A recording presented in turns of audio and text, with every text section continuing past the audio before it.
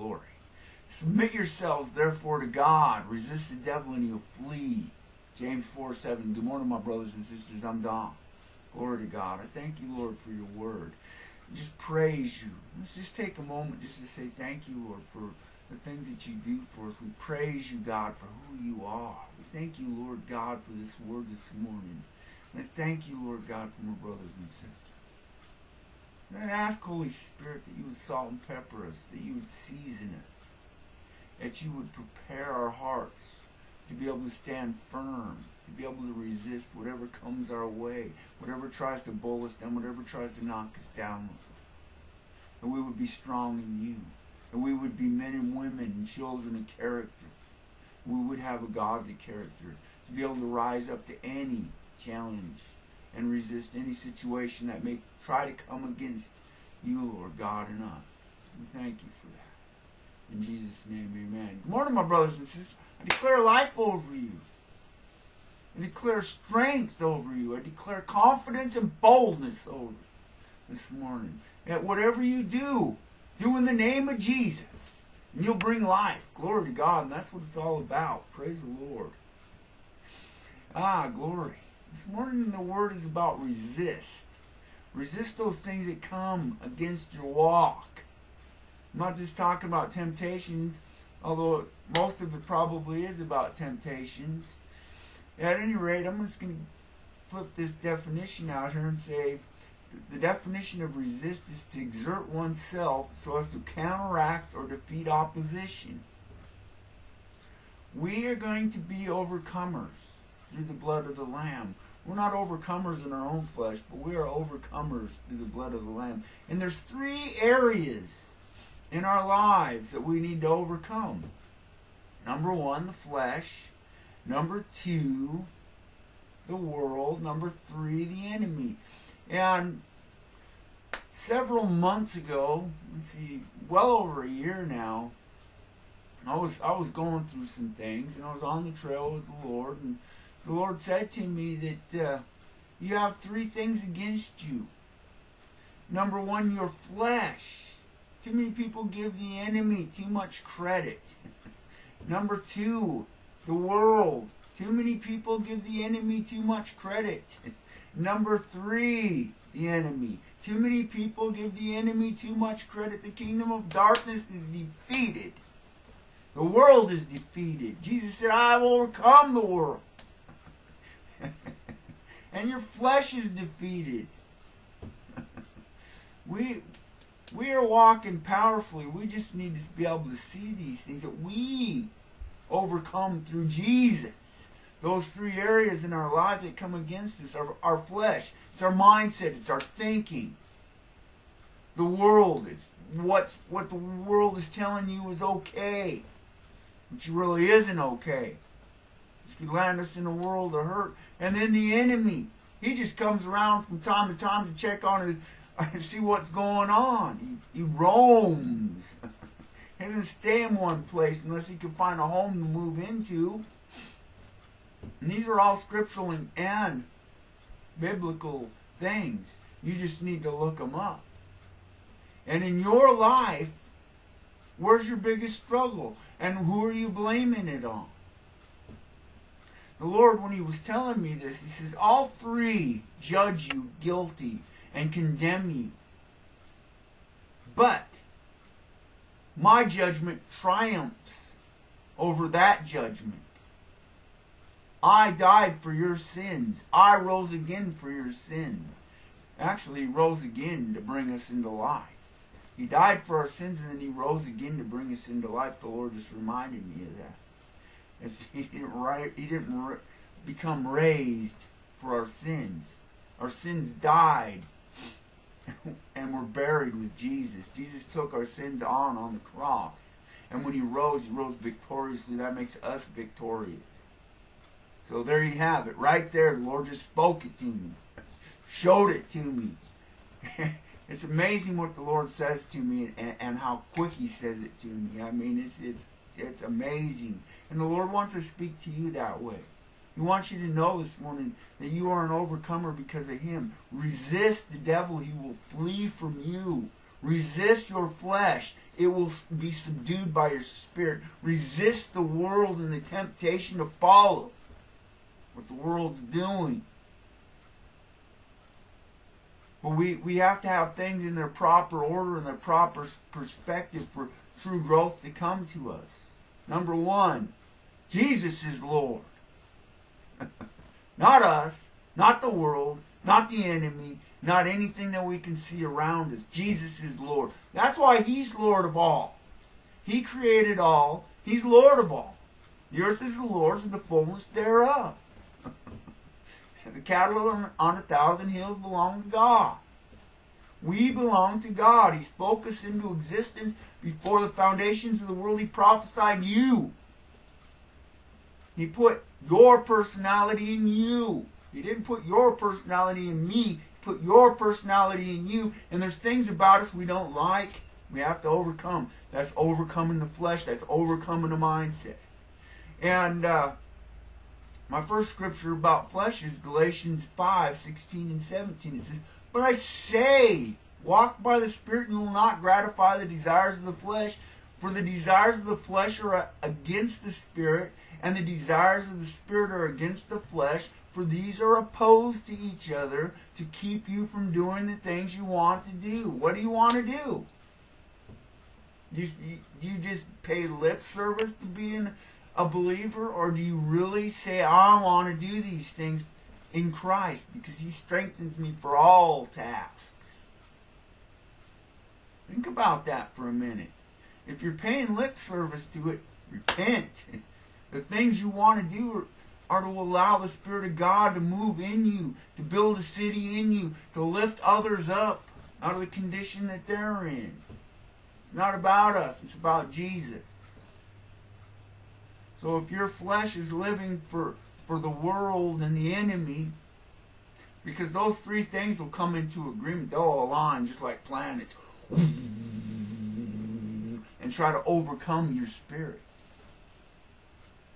And try and get you to come into agreement with those negative things. Because in our flesh there's nothing good. No good thing dwells in our flesh. And that's our mindset. No good thing dwells in a bad mindset. The heart of man is exceedingly wicked. Jesus wouldn't trust Himself to anybody except for the Father. He knew what was in the heart of man. Go read it in John chapter 1 or 2. I'm not going to look it up right now. But at any rate, we've got to understand that our mindset has to be changed. There has to be a changing of the mindset. Here, we got to see that we are an overcomer through Jesus. That the things that we declare over ourselves actually do affect us. If I walk around saying, I don't like these people, I don't like these people, I don't like these people, pretty soon I'm not going to like these people. Or, I'm a bad person, I'm a bad person, I'm a bad person. I'm going to feel like a bad person. If I begin to declare I am the righteousness of God in Christ Jesus, I'm going to begin to feel like I'm in right standing with my God. If I walk around saying I'm a son of the Most High, I am royalty, I am a priest, I am a king, I walk in that authority, I will walk in that authority. If I say, greater is He who is in me than he who is in the world, I'm going to start believing that. But if I begin to talk negative things over myself, and I'm not talking some new age crap, right from the pits of hell, mimicking, copying, if you will, of what's really going on in the kingdom of heaven. If I walk around with that kingdom of heaven mindset, I'm going to be powerful and victorious. I'm not going to be weak and leppy. I'm not going to change my mind every 5 minutes about who I am. I'm not going to walk around with condemnation, feeling less than. Brothers, if your heart condemns you, or beloved, if your heart condemns you, God is greater than your heart. Perfect love casts out all fear. If I walk around afraid all the time, I am going to be living in fear. But if I know and I set my hope on something more eternal, more solid than anything on this earth, That's where my mindset's gonna be. If I refuse to keep God in a box that He's sitting on a cloud getting ready to beat me for everything I say, and I say that my God loves me above all things. My God loves me. He died for me. I'm seated in heavenly places. That's where I'm going to be. No ifs, ands, or buts. You can't refute that. That is the truth right there. Glory. Put your desire in the Spirit. Walk by the Spirit and you will not gratify the desires of the flesh. Woo! Glory to God. Glory to God. Hearts for you, love for you. Glory to God. And then, whew, we got the bright light of the city. Oh, the bright lights of the world. How they captivate. How they capture. The latest gossip on the stars. And what they're doing. And who they're messing over. And who's getting divorced. And who's getting fat. And who's getting too skinny. And who's doing this to whom. We're so captivated by the world. If only I had this new car, I would just be. If only I had this. If only I had that. If I only had his wife. If I only had her husband. If I only could get this job. If I could only beat him up. If I could only kill him. If I only had all this money. If I only had good looks. If only. If only. There's a song. It's a heavy metal song. I used to love it. It's called If Only. And if only I could have everything I want. Everything I desire. Everything that I should have. I'm so angry. I see the world and everything that they have. It's so golden and glittery. And it's greener on the other side of that fence. And in James 4, 1 through 4, it says, what causes quarrels and what causes fights among you? Is it not this, that your passions are at war within you? You desire and you do not have, so you murder. You covet and cannot obtain, so you fight and quarrel. You do not have because you do not ask. You ask and you do not receive because you ask wrongly and spend it on your passions.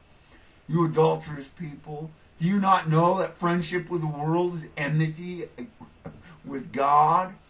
Therefore, whoever wishes to be a friend of the world makes himself an enemy of God. Whew, that's pretty strong, I'd say. But can you see it?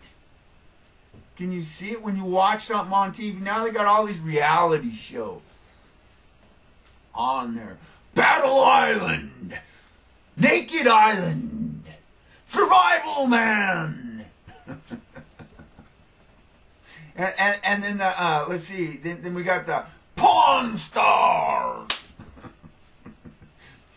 in Las Vegas, in New York, in LA, and then we got Storage Shed Wars. And we got all these reality things, and people want to be. We got these Survivor series. You know, build a castle because they're coming. I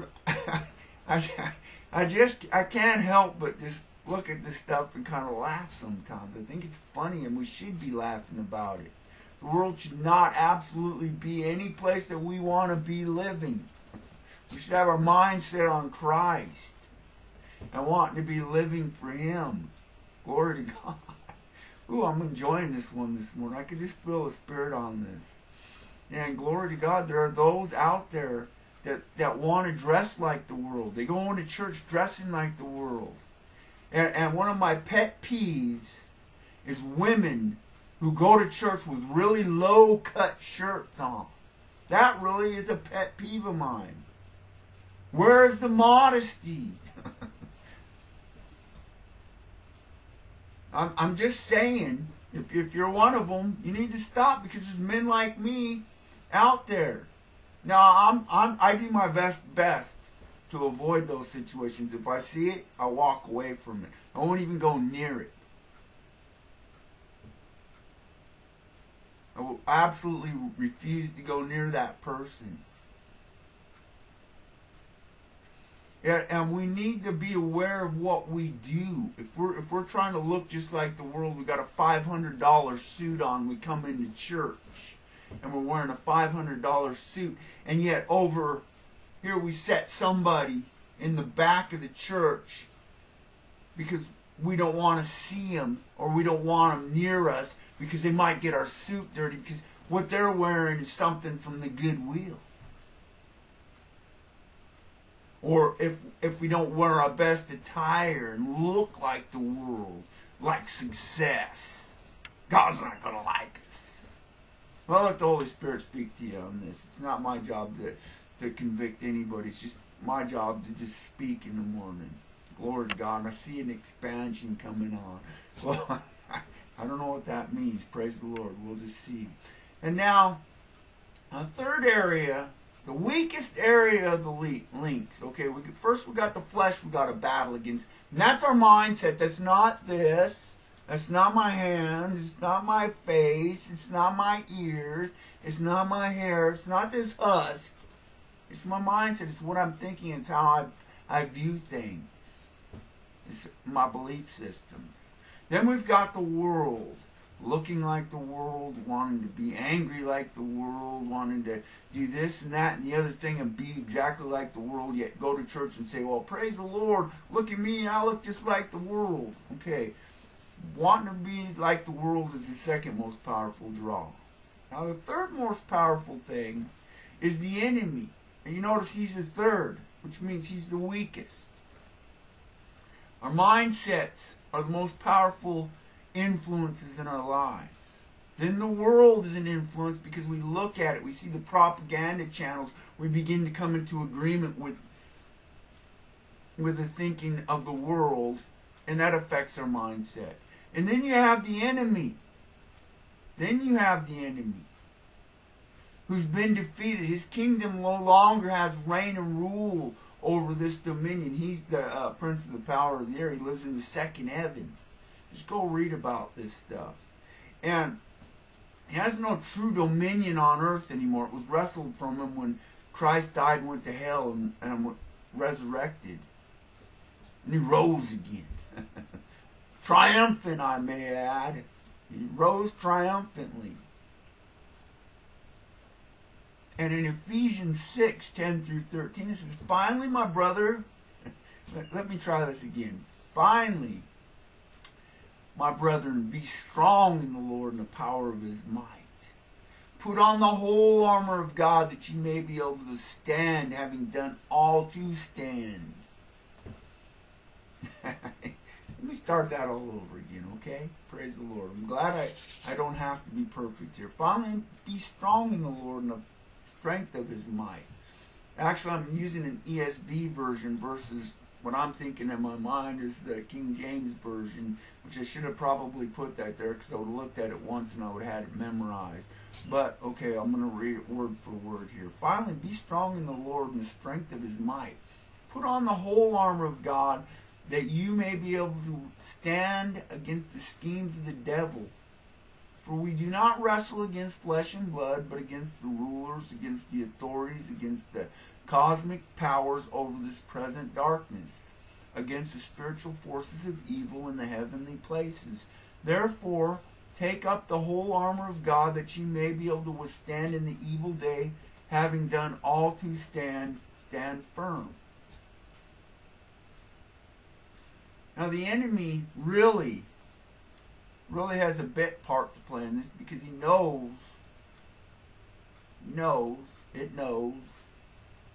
that it doesn't have, if you're walking in a fleshly manner, it doesn't really have to do anything to drive your desires, your will, because if you're living On the fence, if you're just standing on the fence, you're neither hot nor cold, right? Okay, so you got one foot in the world, you got another foot in the body, and you're walking along that fence. 1 minute you're doing sinful, evil things. The next second you're doing heavenly things. Okay, you're walking along. You're lukewarm.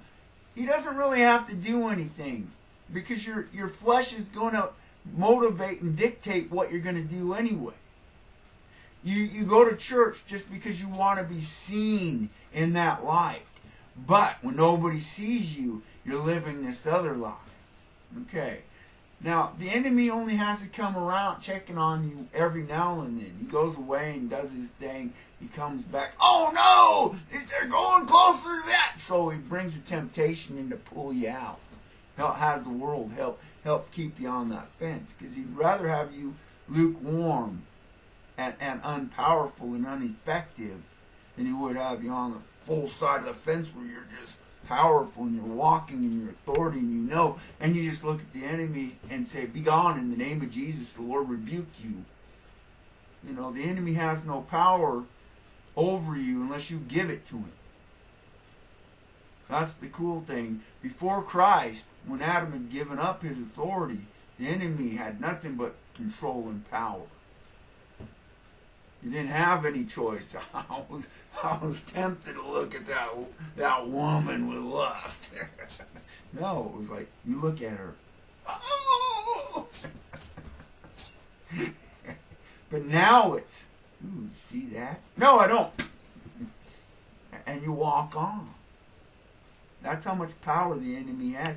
But if our mindsets aren't set on Christ, if we're not walking by the Spirit, we're walking in the flesh. And if we're walking in the flesh, we're looking to see what the world's doing, not what God's doing. And the enemy loves that because he doesn't have to try and fight us, because he knows he's going to get his butt kicked. If we're walking in the Spirit, he has no authority over us. And if we know he doesn't have any authority over us, he's defeated. Plain and simple. He's just a small minor part. He's an annoyance. He's a fly flying around trying to get you to listen to him. Listen to me! You know, it's like, go now in Jesus' name. So I just want to say thank you for coming and sitting with me this morning. And I just want to say again, it's our mindset. Then it's the world. Then it's the enemy. All three are going to try and judge you, guilty, and condemn you. But Jesus says, I'm greater than that. My judgment is true. My judgment is truth. And I declare you free. And right now I declare you free in the name of Jesus. And I thank you, Lord God, for your mercy and your grace. I thank you, Lord, for your word. I thank you, Lord God, that we don't have to live by those three things. We only have to come before you and live. That our life is really in you. I thank you for that. And I ask, Holy Spirit, that you would speak to those that are struggling in those areas, Lord. That this message would speak to them, and that the things that come from my flesh would drop, and the things from your Spirit would go on. A snowball would blow us over. In Jesus' name, amen. Glory to God. Glory. Well, let's see what I got this morning. Now, I haven't got anything in mind. I haven't really thought about it. I may just strum, or pick, I should say. It's really picking. It's not strumming. Strumming's when you... Lord God, I really like this guitar, but it's getting kind of... I got to strengthen my fingers, so I'm going to ask for prayer for strengthening my fingers.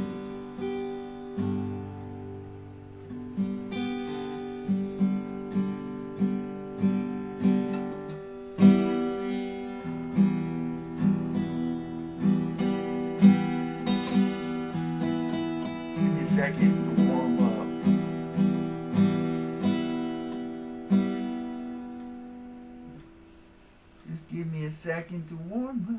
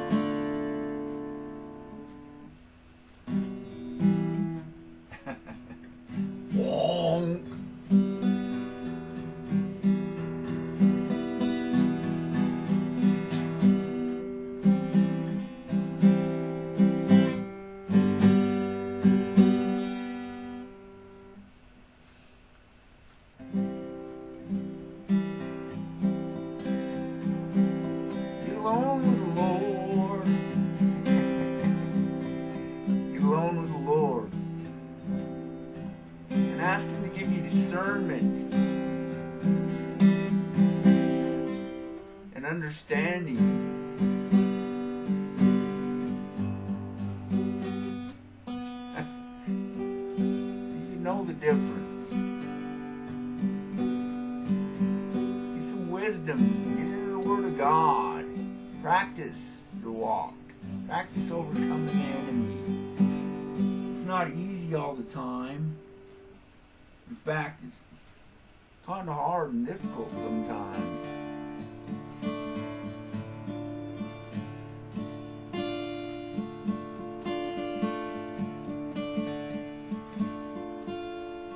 Make sure you praise Him.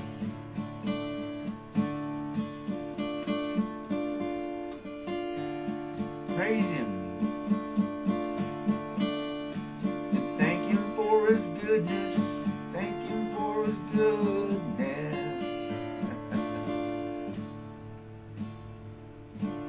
Step out in faith and worship Him.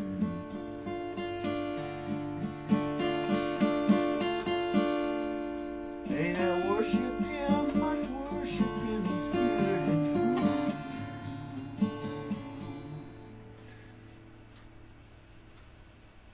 You're an overcomer. Know that you are. And we'll see you. Bye.